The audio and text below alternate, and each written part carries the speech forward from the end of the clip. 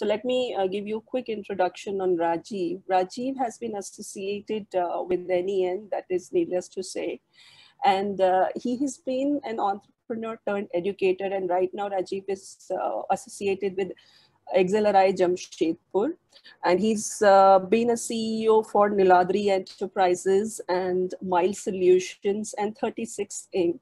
So there's a lot that we can learn from Rajiv. And I think I will hand it over to Rajiv now.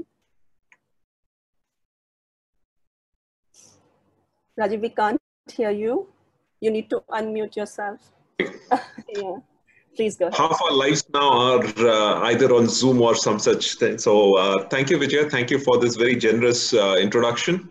And very glad to meet all of you here. And good to have you on board and good to have you here for this session. Thank you, Vanji, from Philippines. Good that we're meeting over here. Hope we can someday, very soon, when all these things are over, we can also have a decent offline meeting also. Good to see you all over here. So the way we're going to do it, I have a very short presentation. I'm going to present a few ideas which are around customer and how do you actually end up understanding your customer very well. If you have any questions during the presentation, please ask away. I'll interrupt my presentation and then we can attend to the questions and then get back to the presentation again. And if you think that it might be something that I might be addressing in the next half of the presentation or the next few minutes of the presentation, then I think just hold on till the end of the presentation. I'll have a lot of time left over for questions and answers, so just don't worry about that. And so we can get started right now.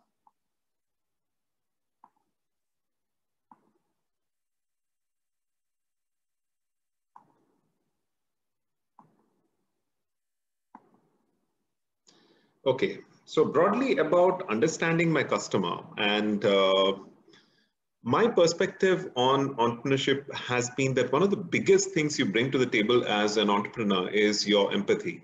Your ability to put yourself in the shoes of the person sitting across the table from you and think from the other person's point of view, feel from the other person's point of view is probably one of the biggest assets that an entrepreneur has in their arsenal. It not only allows you to be very true to what you're doing, but it also adds a lot of value to the enterprise itself that you're running. Now, just a brief background in terms of me. I carry all these hats and I carry all these hats simultaneously. I am an entrepreneur. I continue being an entrepreneur. I never can think of myself as anything but an entrepreneur. I am a full-time faculty member. I'm a prof at XLRI, which is a management school, probably the oldest in Asia. And then I am a CEO of an incubator, the campus incubator. We have right now two campuses, one in Delhi and one in Jamshedpur, which is in Eastern India. So two campuses in the country. And I'm also an investor. I have been investing in startups since the last 15 years. And I have investments in a lot of my student startups for sure, and also in the general startups which from the ecosystem itself.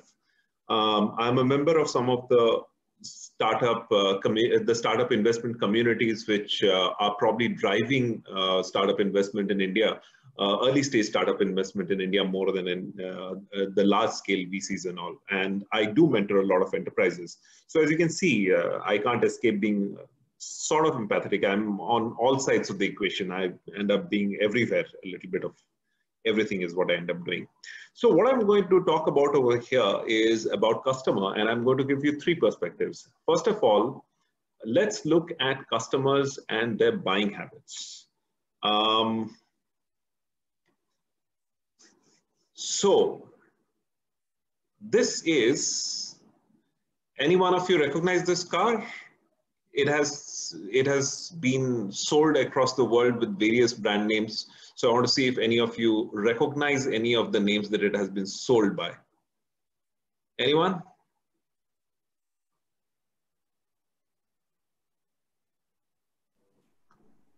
Yeah, people say Reva. A lot of people saying Reva Nano on the chat window. Okay, I think yes. Now I get my chat window, yes. So yeah, so Reva is the name that it usually used to go by. So Reva is a car which is produced in India. It's sold under a different brand in the UK, and it's sold in yet another brand in Japan. And it was the largest selling car in all these three countries. And across the world also, it was the largest selling electric car in the world at its time. But this entire sales, that the largest selling car I'm talking about, it amounted to about 10,000 pieces in a year. And 10,000 pieces in a year is nothing. I mean, I think Detroit churns out that kind of number from each of the factories every day probably. And I can think of 10, 15 car companies across the world who do that volume, easily do that volume in less than a week, or probably on a daily basis. So it wasn't selling all that much. So why wasn't it selling all that much? Any thoughts?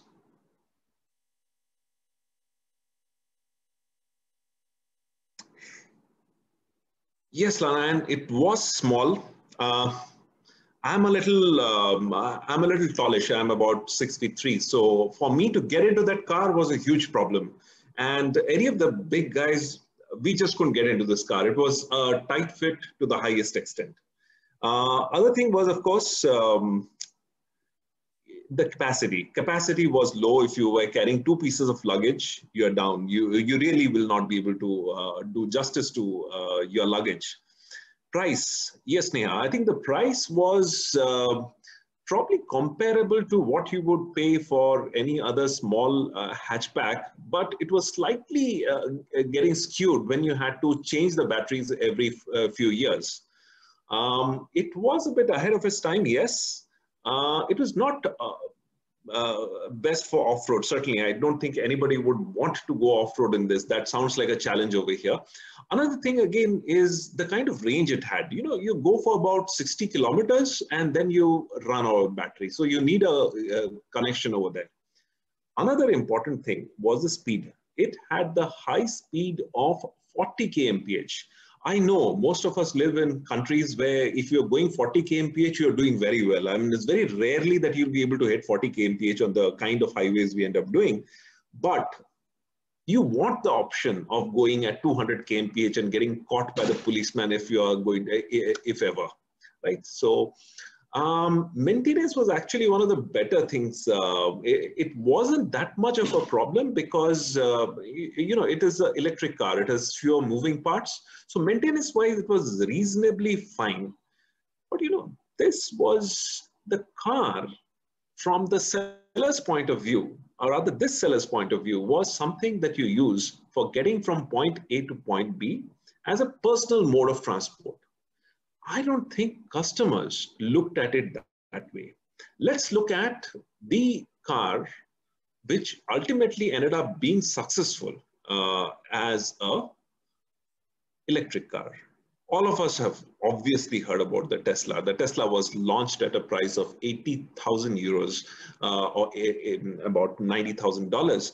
And it went on to becoming a huge success in the first model it launched itself. It had a high sticker price, which is something like 10 times the price what the Reva was trying to sell for. But people didn't have a problem with price over there. This was more the kind of car that they really wanted to have with them than the Reva that we saw over there. Car fulfills far many more needs than just a person's means to go from point A to point B. And that is what Tesla addressed very directly. Tesla knew that people wanted performance. Tesla knew that people wanted looks. So aesthetics and performance were certainly taken care of. And since then, they have rolled out a variety of cars. The Model X was more expensive than the first one they launched. And the latest Model S was something which brought down the price a lot. So at every price point, they have a vehicle now. Others have started learning from this and come out with products which are aesthetically pleasing. In fact, many of you may not have heard of this one. Probably one of the biggest challenges that Tesla has, and has it in the space of the long distance trucking, is something called the Thor ET1. It's a beautiful looking truck. and it is challenging Tesla in that space itself. Okay. Now, there is one particular thing that I would like to discuss right after this. Customers did not buy the car from Reva for a variety of reasons. Some of those reasons are going to be the switching costs. Switching costs are big. Switching costs is what prevents a lot of entrepreneurs being able to launch the products successfully. Do you know, we have had products with us for a long time, and we have not taken it on just because of the switching costs that are likely to be there. For example, I mean, if you look at the QWERTY keyboard that we have over here, the QWERTY keyboard that I'm using, that is a relic from the times where people used to use typewriters, and there was a problem in making, and they needed to make sure that all the keys are working properly. With an electrical typewriter, electronic typewriter, we didn't have that problem. And with a computer, a PC or a laptop, we certainly don't have that problem. But we are stuck with a certain arrangement of the keys, and we are happy with it. We don't want to change it. Similarly, if you look at, any of you over here follow photography as a hobby?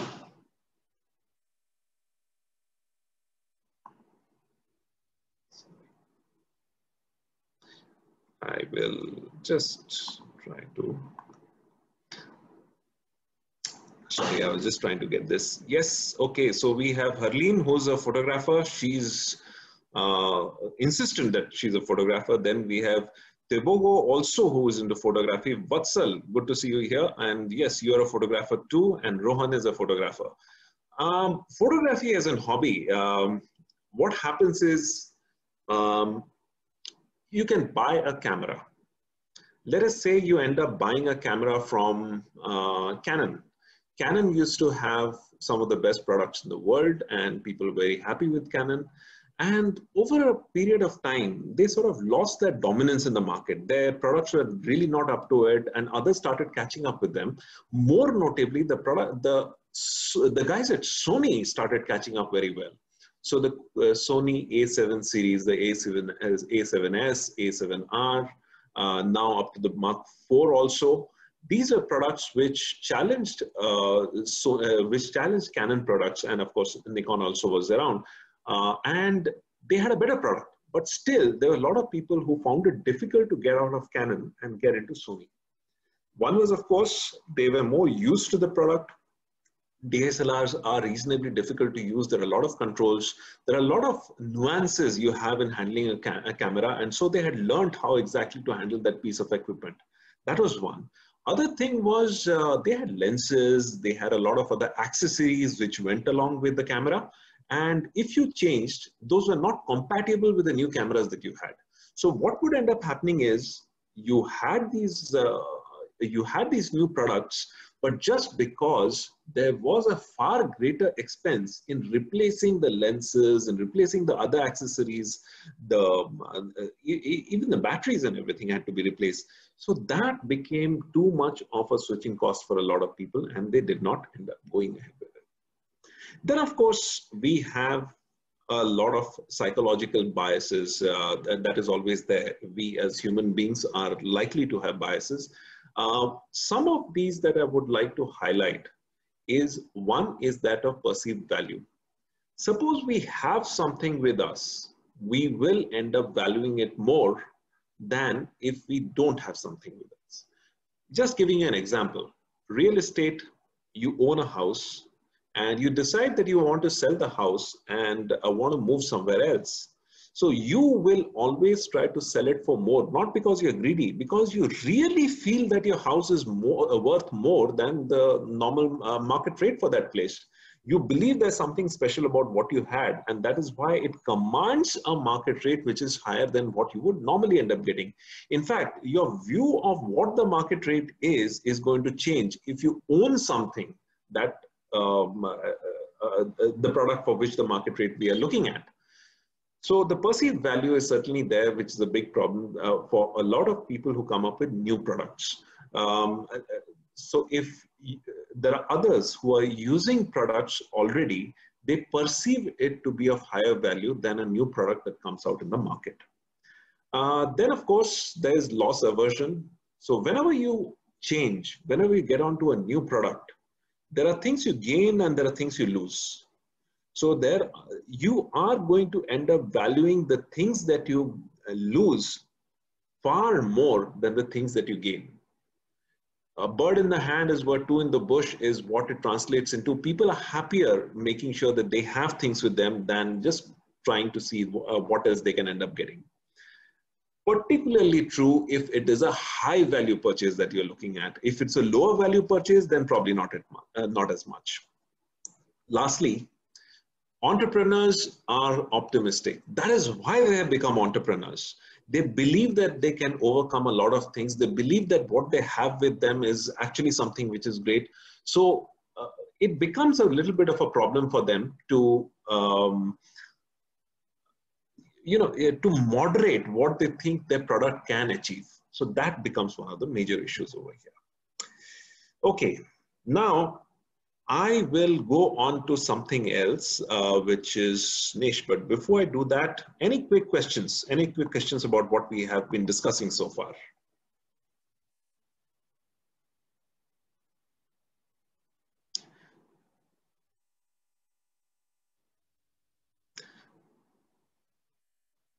Yes, Lakshit.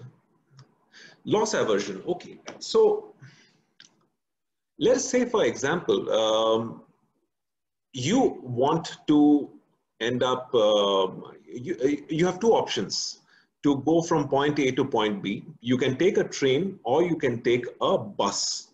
Now, each has its own advantages. Let us say the bus has got, is going to probably reach you a little quicker, but the train has got an advantage that you can move around a little bit. So if before you have bought the ticket, when you're evaluating this, there's a certain way you are going to evaluate this. You might have a problem. I don't know whether it's worth it. The fact that I can be moving around in a train and I won't be able to move around in a bus, I don't know how much that is going to be worth. Now, if you already had a ticket which put you on the train, then you would say that, no, I don't think I want to actually go by the bus now because I've already invested in the train. So whatever the train offers is going to appear to be a little better to you than what the bus would end up offering. Entry barrier would be for the industry. You know, for example, if there are, you can say, if you have certain IP, you have certain strong brands, that prevents an enterprise from entering a particular industry. Now, suppose you are in the field of fragrances, for example, or flavors. Flavors and fragrances, there are about 4 firms in the world who dominate that market. There are 4 of them and they have more than 50% of the worldwide market share. So in that case, if there are very strong entry barriers, you need to have the right kind of perfume developed, you need to have the right kind of brand, you need the right kind of connections. Those are the entry barriers you have. But in the case of switching cost, it is an individual customer. So what is going to be their cost in moving from one product to another? Okay, Shivam, your question is, how would I define a niche audience? It is said to become a, exactly. So, yeah, I think Amazon is probably a little bit of a bad example when it comes to looking at niche audiences. Probably something like a Nykaa is a very good example of a niche audience, but I'll just be getting into that. Karanveer, you asked me what's optimism. Okay, optimism is not the other two. When I've talked about switching cost and I've talked about psychological biases, I have talked about it from the point of view of the customer. But optimism is from the point of view of the entrepreneur. If there is an entrepreneur with a new product, they have a new mobile phone, they have a new wearable. So they would think that my product is such a marvelous product. What will happen is I'll end up selling about 1,000 pieces. And that is good. That is exactly what we would like to be the mindset of the entrepreneur. But what happens is that 1,000 pieces is a little bit of overestimation of how many pieces they can actually end up selling. The actual sales might be actually much lesser than the 1,000 pieces. The realistic estimate might be closer to about a 200 or a 300. So when that sale does not happen, even if it is 200-300, which is the realistic figure that actually ends up happening, the entrepreneur thinks that, oh my God, I'm not getting the kind of sales I had planned on. And probably a lot of planning would have gone in over there. The entrepreneur would have set up systems which were meant for a piece of, for a sale of around 1,000 pieces. So that would probably not do well. Okay, Kunal, I'll just hold on to that about the niche audience. I'll just get into it in about 2 minutes. That's the next thing that I'll be discussing. How to acquire new customers who are brand loyalists in terms of switching costs. So this is Mohammad Umar. So Umar, what happens is there will be loyalists. And it is going to be difficult to get the loyalists on board. But even those who are not die-hard loyalists, it'll be difficult for you to get them on board. The thumb rule is that if you can give 10 times the benefit, then you will be able to get people switched to what you are doing.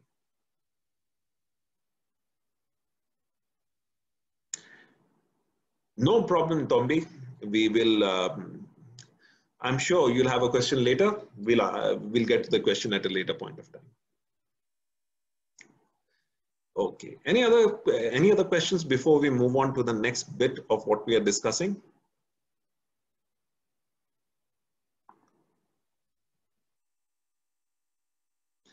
Okay. We have some other questions. How to differentiate between an idea which really has demand and one for which I am just biased? You know, I think this, Piyush, is a question which a lot of entrepreneurs right now have a very common answer to. And that is that there is no way you can know for sure unless you go and start interacting with your customers. Go talk to your customers, find out if they actually want the product, and then go the next step. At the least possible cost, making use of third-party manufacturing, third-party logistics, third-party selling, platforms, marketplaces, try to get your product in front of the customer as soon as you can. And then see what the reaction is. Is the customer willing to buy? If you see the customer is not willing to buy, then it becomes a chance for you to withdraw from the market and probably look at some other kind of product which has got more staying power in the market. Okay, Dr. Vikas, students who have just joined the entrepreneurship course this year, very easy to motivate. Usually what used to happen is that in my course of entrepreneurship, I used to end up getting about good years, I'll get about 5% of the students who want to become entrepreneurs. This year, easily, I have about 35% of the students who are probably going to launch the venture in a couple of months because they see that there's a lot of uncertainty going forward and they really don't want that this time they should leave their destinies in the hands of their future employers. There are a lot more people who are thinking that now I think it's a good time to actually start launching my venture. I'll give you a case of one of my students. What happened right now was he had a nice job. His job was with a multinational consulting company, and they told him that just hold on for 3 more months. After that, we are going to take you on. And in those 3 months, what he discovered was that he used to be a very good piano player, and he used to do online classes for piano. And there were people who were more than happy to take his classes. So he just restarted that. He said, 3 months, I'm going to sit, do nothing over here. So let me do one thing. Let me restart my piano classes. And suddenly he saw that it's just taking off. His YouTube channel took off. His private tutoring took off. Question answer sessions were being paid for. So all of this was amazing. And he started running courses on various edtech platforms. YouTube itself, his channel was doing extremely well. He was actually getting money from YouTube for his referrals. So all that became good. And this was, and he, I think, is not going to end up joining. He was supposed to join this month. He's now delaying it. He says he wants to take his business to the next level. He probably wants to become an affiliate marketer for piano companies. All those things are things that he has started thinking about now. Dr. Betapudi, is it difficult to attract new customers or retain the already existing ones? Yeah, I think it's always easier to retain your existing customers, and there's always a higher expense in trying to attract a new one. You know, if you're going to attract a new person, it is probably somebody who doesn't even know you exist. So the stages over here are, you have to tell that person that you exist, then you have to tell them that you have got this product, which is going to serve his need. And third level, you have to tell them that, listen, my product is actually better than the other products that you're getting in the market. So there are 3 levels of convincing. Now, if somebody has already become a customer, they certainly know that you exist. They certainly know that you have a product. Now, your only thing is, after they have used the product, you have to continue to convince the person that your product is better than what are the other products available in the market. So just one stage. So that is why it's a little easier over there. Okay, let's move on to the next bit, which is about niche. I'll do it this way. I think we are having a little bit of a problem. I'll just keep it off. I'll just do it this way in case you're fine with it. I'm having a little bit of a problem in configuring my windows, so I'll do it this way. So niche. So what do you understand when I say niche?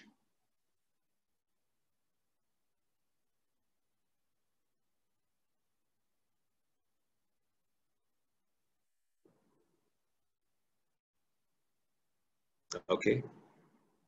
Yes, Shivam, a strata of the society. Targeting a particular segment of the audience. Yes, yes, specific. Okay. Amethyst, I just saw the problem that you had. We will get to it. We will get to it in a while. Okay, Nashwa, I think I like your definition over here. A very narrowly defined space in the market. That is, I think, what we are going after a niche. A niche is not a segment. It's a very narrow segment in the market. It's a small set of people. And very necessarily, I would also say that those people have differentiated needs from the rest of the market. So they want things in a specific way. They have certain issues over here, which the normal market is not able to sort out. Okay, now let me ask a question. How many of you over here are left-handed? Any left-handers over here?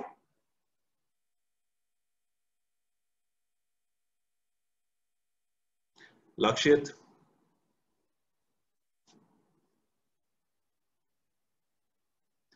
Okay. Rishikesh, okay. So we are a good number of the planet. So I'm also left-hander. So my teachers in my primary school did not like the fact that I was a left-handed person. So they used to rap me on my knuckles whenever I used to write with my left hand. So right now I am sort of adapted using both hands. Okay. Yes, Lana, that's a pretty interesting way of getting it. So, you know, this left-handed segment is pretty big. 2% of the market, 4% of the market, depending upon which publication you're reading. So there's a large number of people on this planet who are left-handed, and we have specialized needs. So I cannot use my scissors. I cannot use scissors with the left hand, right? So it's never going to cut straight. So similarly, there are a lot of other small little things where I am at a disadvantage because I am a left-handed person, right? Sanjot, I completely agree with you. The narrower the niche, the more is the chance that your business is going to be successful. Now, let me show you one particular niche, which is the left-handed one.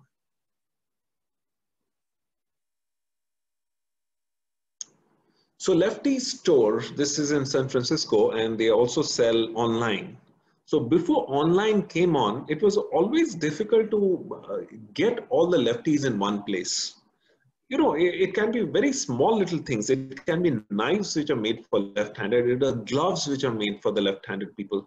It is spatulas which are for left-handed. And of course, scissors I was already talking about. But you can't take it all the way. You can't have a chess set which is designed for left-handers. So the idea is that right now we have technology, in this case the net, which allows us to access those niches. You can go to forums, you can go to sub-forums like subreddits, you can go and ask the right questions on Quora. You can identify your niche very well and reach out to them. And that allows you to sell better. That is what is the advantage of being in a niche. So in addition to this, let me talk about a few other niches which have really impressed me in terms of the way they have done things. So another niche which has done extremely well is Baby Gear Lab. Baby Gear Lab is the small little site which evaluates, reviews all the goods that you end up buying for babies, from baby seats to specific feeders to strollers. All of these things are reviewed over here, and they have articles on usage of various things that are possible. So a lot of parental advice is also given out. And they have just branched out a little bit. They are not just on babies, they have also gone on to a little bit about pregnancy. So what has happened over here is they are able to get a large audience onto the website because they know that this is a very, very specific site which is about their needs. So they go here and they can actually end up finding what they're looking for. In fact, if you look at many of the successes now, you are seeing a lot of niche players which are able to do well. Nykaa is one I just talked about. In an era when Amazon is completely flooding everybody else, they are just smashing everybody in there, where Nykaa has actually stood up. They end up selling largely cosmetics and wellness products, and only to women, and they're doing a great job at selling a lot, and they are more than just viable. In fact, they are far more profitable than Amazon is in the same market that they operate in.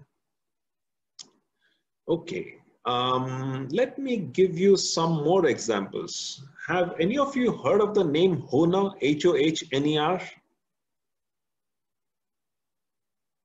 One of my favorite examples. I love that example.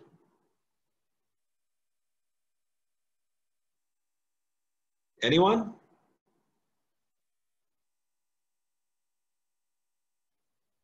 Yes, Ajay. So what do they do? Mobile, no. It would be a good mobile brand probably, yeah, but no, it's not Rishikesh. So Ajay, what does Hohner do?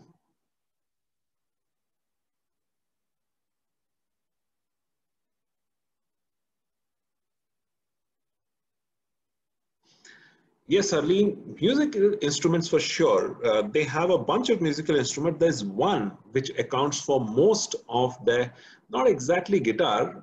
There's one particular musical instrument which dominates the sales that they have, which is what we know as the harmonica, the mouth organ. This is the product that accounts for a good 80-85% of the sales, actually 90+% of the sales. And they have a stranglehold on this market. For professional grade harmonicas, Hohner owns 80% of the worldwide market. They are dominant in this space. So you can just go up to a stage. If there's somebody who's playing a harmonica or let's say a mouth organ, you're almost sure that that person is using a Hohner. That is how dominant they are in this particular market. Okay. Now we get into another one. You know, there is this company called MedicBleep. When you had Slack, when you have Basecamp, you have Asana, you have all these other project management / communication software, or you can say packages, and all of these are jostling for space in the world, and some of them are doing a great job also of finding their own space in the world. MedicBleep launched and they are doing extremely well. What they have done is they have decided to concentrate only on the hospital market. I wouldn't even say even the medical market. This is like the hospital and clinic market. What they do is in a clinic or a hospital, you have very specific, we have very specific way in which teams coordinate with each other. You know, the unit of query is actually a patient.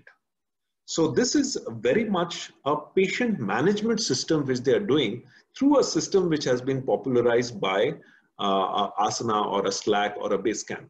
And they're extremely popular, one of the fastest growing, you can say, products in the market right now, and they're doing very well. Okay. Athang, when you're talking about early adapters are those who are willing to overlook some of the problems that might be there in the product, as long as they are the ones who end up using it before others. They have a higher need for that product, that's why they end up using it.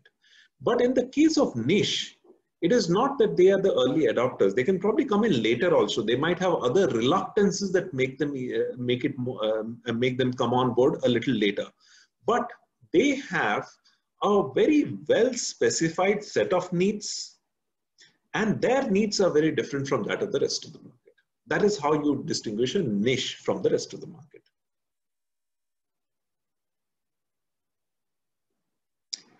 Okay, Rohan, this is engineering technology Vikas. Yes, I'll give you some, Dr. Vikas, I'll give you some examples. And Rohan, just hold on to this one. I have something that I want to say about this. Remind me before we end the session. Okay. Medic Bleep is one example that I gave you. And then I'm talking about osmosis. This is one of the fastest growing edtech companies in the world. So what do? They are focused only on medical education. So their subscribers are medical students, and they can probably end up taking a course on, for example, low calorie sweeteners, for example, skin-based allergies. So they have these kind of modules which they give. And their primary market is medical students. But lately, they have been getting another market segment, and that's doing very well for them, is actually general people in the market are also coming in. So what they have done is they started with a niche, but now they found that they are appealing to the general market also. Suppose, for example, there is a certain affliction in the family, or there is a certain illness in the family, and you would want to find out more about it, and you would want to make sure that you are able to cure the people who have that particular affliction, or at least know what the doctor is talking about. So in that case, osmosis has been able to make a worry for them. And yes, Swati, they have their own YouTube channel also, which is on medical innovation. Okay, Dr. Vikas, I did not prepare any specific engineering oriented examples. One of the examples I can think of is, you know, when you, there were these 4 guys who decided that we want to quit our job with GE and let's go ahead and let's start our own little enterprise. So they started their own enterprise, and this was in Chennai, in India, and they could have gone on with any kind of medical robot, but they decided not to go ahead with that. They decided that if we go ahead with the same kind of medical robots which GE was trying to sell, we are in direct competition with GE and we'll not be able to withstand that. So what we'll do is, let us find a small little niche that we can go for. So they decided to come up with products which were suitable for oncologists, those who were into cancer treatment. And they went only for that.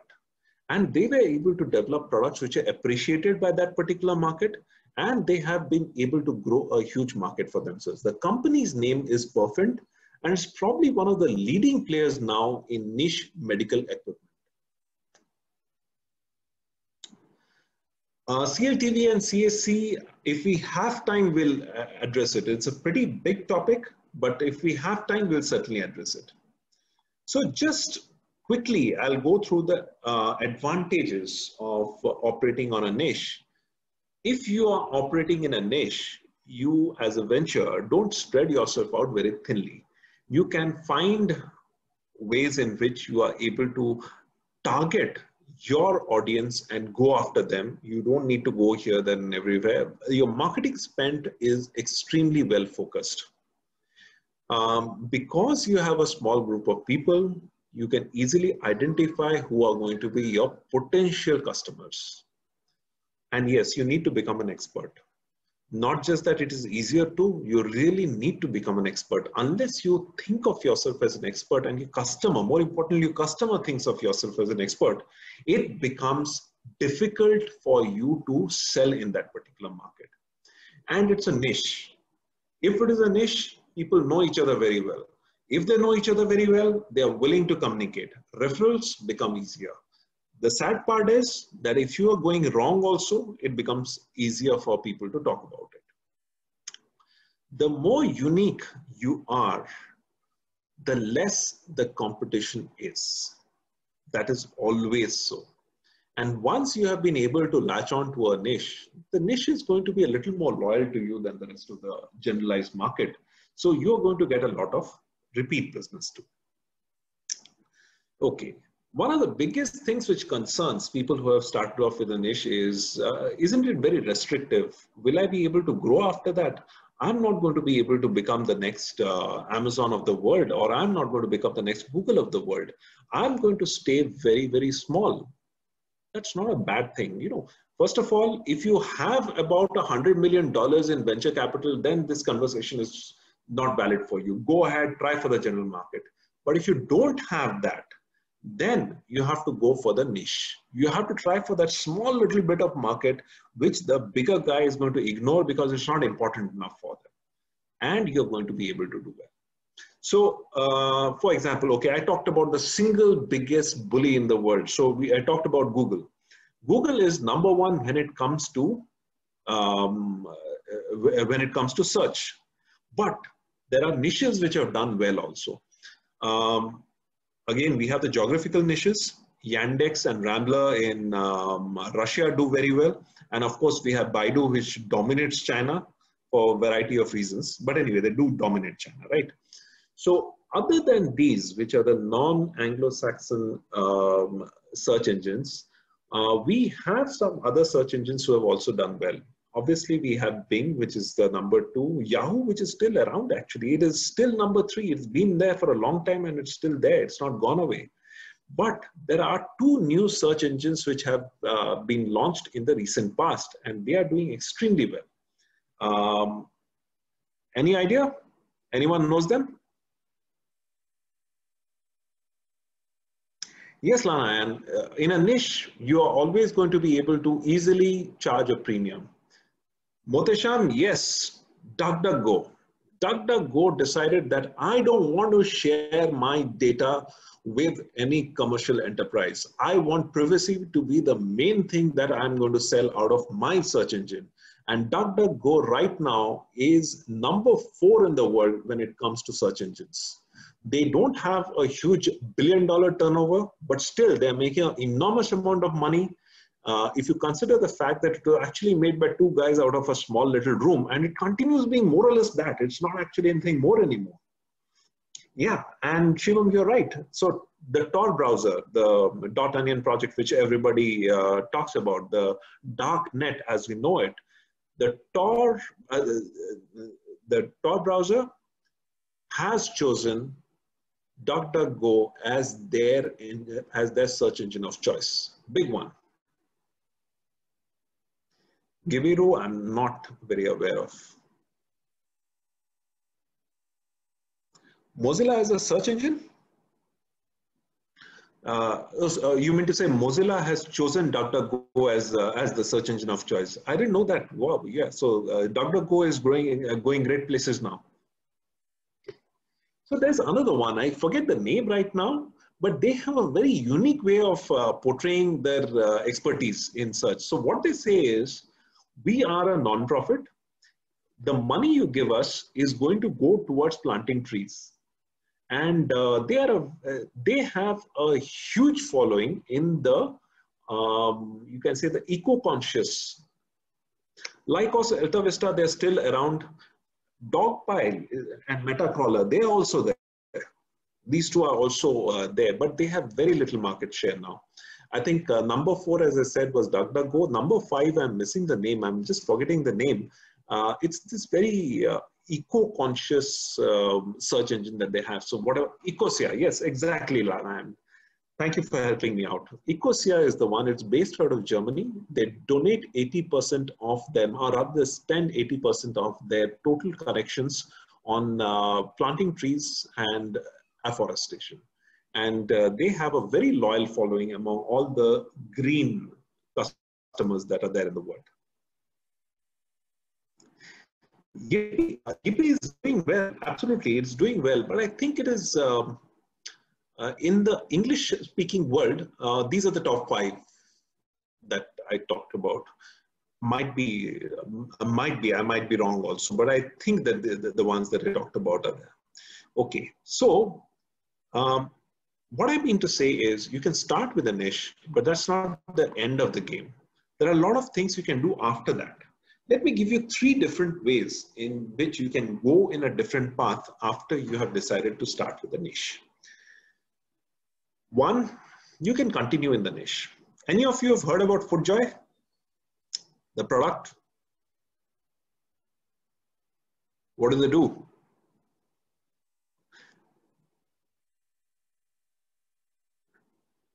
Yes, Lana, tell me, what do they do?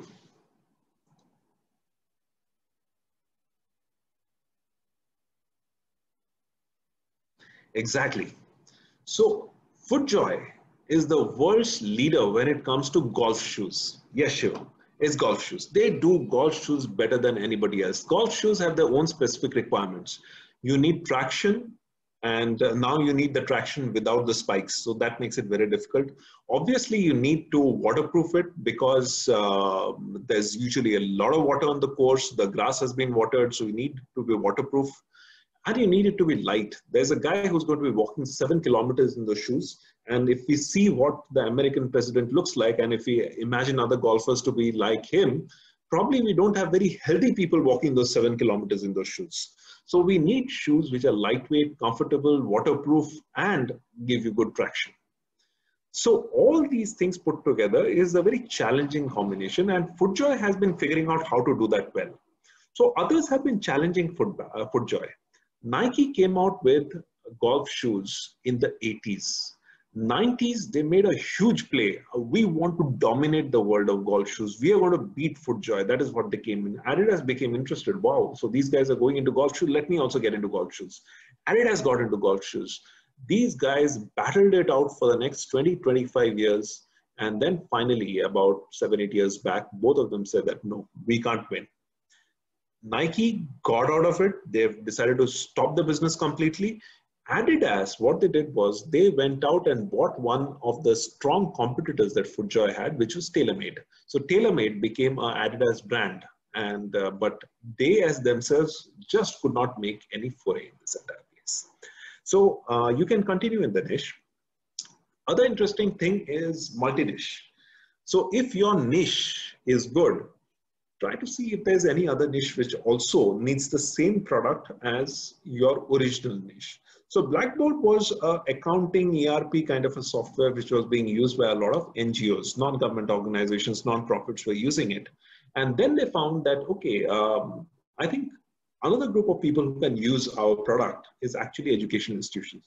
So they went in over there, and they are doing reasonably very well over there too. So they have gone into 2 or 3 different niches. Another interesting one, it is BAUD board, not the Blackboard, which is the LMS, which probably is the dominant LMS right now. This started off as a ERP software for the non-profit sector. There are some educational institutions which use it. It doesn't have an LMS function. it does have an accounting and enterprise function. Another interesting strategy over here is you have a lot of niche players who went from being a niche player to being somebody who is well thought of in the general segment. So any of you have heard about North Face? Yeah, a very sneaky one. Yes. So clothing brand, North Face is a clothing brand. They're actually a pretty old brand. They started in the 1950s. It started off as a small shop and they were selling mountaineering and trekking equipment. Later on, more concentrating on the clothes. They had a good following in that particular segment. In fact, if you go to Nepal right now, you'll find that there are more knockoffs for North Face than there are for Nike, Adidas, and Puma put together. So it is very much a brand which appeals to a specific segment, which is outdoors, high altitude trekking, mountaineering, those kind of things. But now they have come out with clothes which are worn by rappers, which are worn by people who have probably not seen the outside of a city. They lived their entire life in a city. It's even worn by those. So they have broadened the appeal of what they do. Similarly, Billabong, they went from being a brand which was only for surfers to becoming a beachwear brand. And now, of course, they are also having casual clothing, which has come out. Absolutely. So you are not stuck at a place because of what you started off doing. There are places that you can actually go to after you have established your link in the niche. Now, the third thing that I wanted to talk to you about is you've gotten over the reluctance that your customers had. You have decided that you want to go in for a niche. But next is you need to have an idea of what kind of business you are, what kind of size that market size that actually is there for you. So it all starts off with how much are you going to take from a customer for a single transaction? And that also determines what is going to be the total volume of money that you're going to pay. So I've just given you some examples of how you reach $1 million, how you reach to be $1 million company. If you're selling potato chips, you just sell a lot many more than, let us say, if you're trying to sell houses and you want to have $1 million. So the idea over here is to tell you that there are several ways of skinning the cat. There are a lot of ways in which you can become $1 million company. You have to decide which one it is that suits you. And again, the margins are going to be different. So that is again something that you have to look at and be very careful. I mean, we have got into the habit of looking at a macro picture and we sometimes forget the micro picture that exists over here. What I mean by the micro picture is, the market sizing should never be that there are about 100,000 families in the city and I'm going to try to get only about 2% of them, that is 2,000 families. It's not going to be difficult at all. You should go about it the other way. Say that, okay, the families which need me the most are those that have at least one member which is commuting for a minimum of 3 hours in a day. So let us find how many such families there are. Okay. My job is to find the first 100 such families and market only to them. And which will be the best way for me to reach them? Let me figure that out. Is it going to be through a Facebook page? Is it going to be through an outdoor ad which is near the busiest station in the city? Let me figure out which is the cheapest way to reach them. So you have to do it bottom up. The top-down approach to your market size is something which is easy to do, but it's not a valid exercise unless you've done it bottom up also. So the difference between these two is when you're doing top down, you're using a lot of dividing. So 100,000 families, the top 10% in terms of income would be 10,000. So divide by 10. Out of those which have got a minimum of 6 members would be another 5, about 5%. So we bring it down to 500 families. Okay, and those which live close to the city center will be another 10% of those. So we come to 50. So you are coming from dividing Whereas bottom up is a multiplication. So you have found 10 people in this particular housing area who have this issue. So let us go to 5 housing areas. So we go 10 into 5. So we are likely to find 50 such families, but first let's do that. So that's the way you build up your market. It's always bottom up which is going to be more effective than top down. Okay, so 1 hour of my talk is through. What we have to do after here is I'm open to questions. There are some questions which I have not been able to answer. I have sort of left it for a while. So those questions again, I'll end up taking again right now. Okay, first is Parminder. Is it certain that a business can decay if we try to please all market segments? I wouldn't like to say it is certain, but I would say that the possibility is very huge that it will end up decaying if you're trying to satisfy everybody. Also, identifying our niche does us a huge favor to our clients because it's ultimately solving it. Absolutely. If you have identified a niche and you are gunning for that niche, that just means that you are more focused on them than anybody else. So your products are going to be better for them than for the rest of the general market. Yes. Any other questions that we have on what we have done so far today?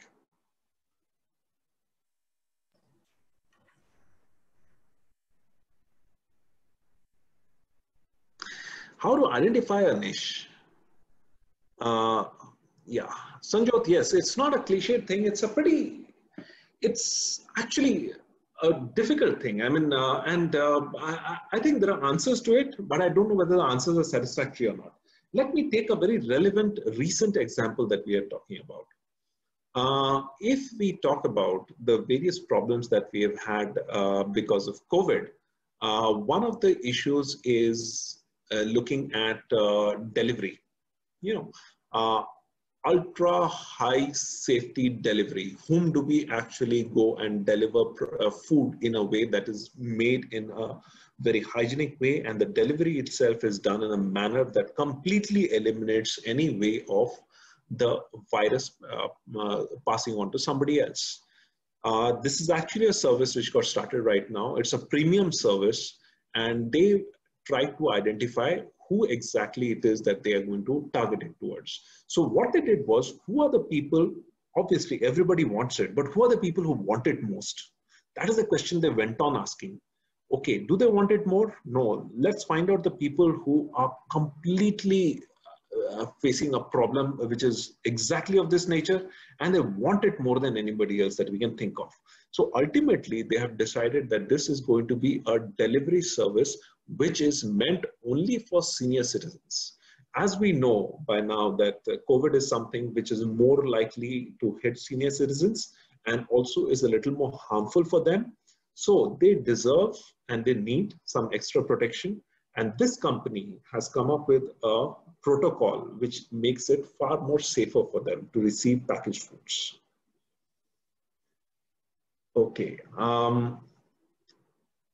Atelang, can the niche and the early adopters be the same? Sometimes you can use one of the niches or sub-niches as the early adapters, or rather a large number of your early adapters can come from within the niche. That is how usually a lot of people end up doing it.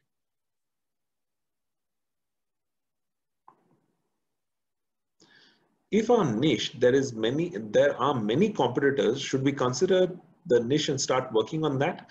Now, if there are too many competitors within a niche, get out of it. You really don't want to operate over there. For example, there are some sports niches which are extremely well occupied. You don't want to get into that.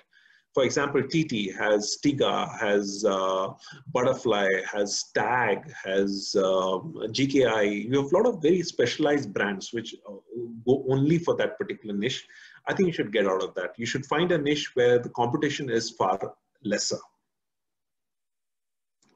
Market research, yes. But I'm not a very big believer, Mark, and I think market research ends up giving us incomplete and sometimes even wrong answers. I would think that one of the best ways of going about it is you should actually look at, um, you try to find the best way that you can actually hit the niche, which go to the market, ask a lot of people directly, open-ended questions, not close-ended.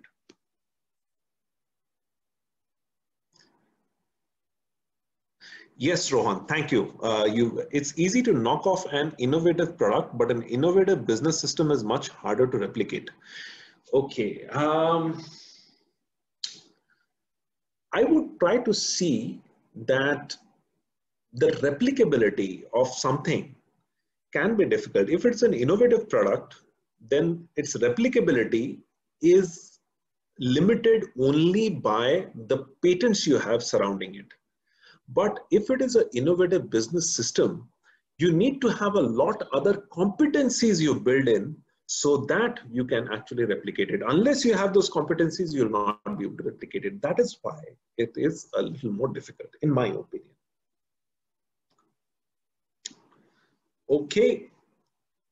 What's an unfair advantage? Is it a requirement for a niche business? So unfair advantage, if you're getting the word from the Lean Campus, you don't need to make it an unfair advantage when you're early on in the business, but you need to make sure that your understanding of the niche is superior than that of the other competitors. Your focus on that niche is superior from that of the other competitors. I think that's a good start, Ralph. I mean, after that, you can go on to something else. How to know or find our potential customers who pay for our services and products in our niche. If you're meeting somebody's needs, important needs, better than others in the market, that is your niche, and that is where you're going to end up doing well. Evangeline, you are a high-end furniture decor business. I presume you have found your niche, yes. Should I stick to the present type of my niche despite the pandemic crisis? How can I lower the level of my clientele so I can still be in business during the crisis? Evangeline, I think you are on a good wicket over here. I think it might have just been a temporary stop in the flow. But I think the high-end furniture and decor business is not going away. Right now, there are people who are feeling the financial crunch a little bit. That's why there's been a temporary lull in the market. But nowadays, what has happened is a lot more people are spending a lot more time in their homes. So I think that there's going to be a demand surge very quickly.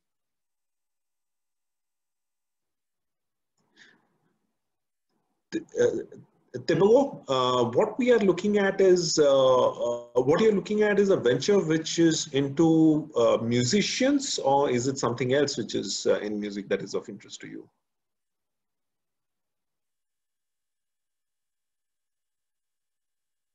Musicians, yes. I think, I was talking to somebody who wants to set up an online gig platform for musicians. So what I told him is the first thing that you should end up doing is find out 50 people who are going to be musicians on your platform and give them a reason to be on the platform without having many customers who are going to be taking their gigs from them in the early days, because you're not going to get the customers. The customers are going to come after a lag. So you have to make it interesting enough for them. Provide them something else, run events for them, give them some freebies, make sure that they stay on the platform, and then you can see how you want to take that. Mohammed Umar, we are launching a 6-month program on entrepreneurship out of our new NCR campus.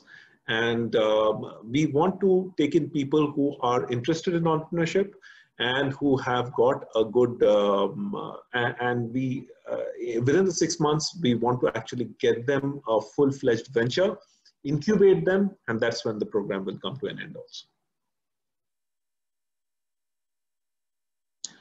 Harshit, how can Okay.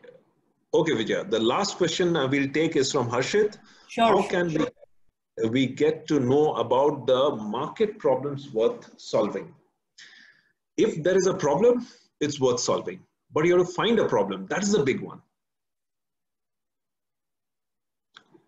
Shambhavi, let me just quickly see what is the question that you put down over here. I'm sorry I didn't go to those. I'll just take that one over here.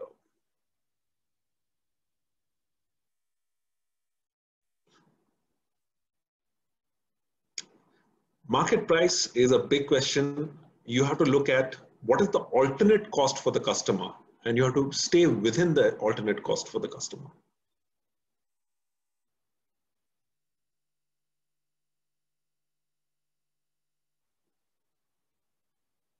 Okay. Okay. I think we'll stop it at here. Any of you who want to get in touch with me can get in touch with me at royrajiv@gmail.com. My blog is jeev.blog, but I have taken off my blogs, my blog postings for just now. I want to redo a few things. I have been talking about all non-business things for a while, so I'm going to take it off and I'm going to redo my blog. So my blog will be active again in another 4 days' time, but email, it's active. Really nice to have all of you, and thank you very much for spending time with us. And thank you, Vijaya, for giving me this opportunity to have an interaction with all of them. Thank you very Well, much. Rajiv, it has been really a pleasure having you today with us, and students have thoroughly learned so much, I'm sure. It's not only them, even I am taking away a lot from this webinar. So it has been fantastic, and I have small announcement to make to the attendees before we wrap up and I end the meeting. I have shared 2 links in the chat window, and we have come up with a mentorship app. So you can download it from the Play Store and you can register. If you're a faculty, you can register as an advisor. And if you're an entrepreneur, you can have customized mentorship from mentors across the world that we have on the app. So kindly make use of it. The link is there. I'll post it again for you. And also do share your feedbacks with us. That will help us improvise. And with that note, I'll thank you, Rajiv. I'll let you go now. Thank you, Vijaya. Very long session for you. And thank you so much for coming over and spending your time with us. Anytime. Thank you. Anytime. Bye-bye. Bye.